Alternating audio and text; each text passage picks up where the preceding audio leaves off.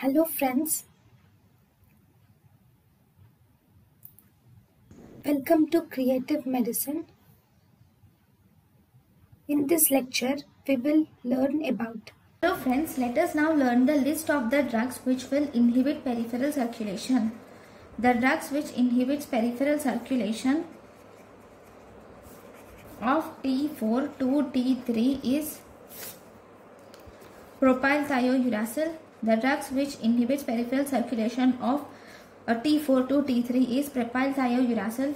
Then we have propranolol. Then we have amiodarone. And then we have glucocorticoids. So these are the drugs which will inhibit peripheral circulation from T4 to T3. Thank you for watching.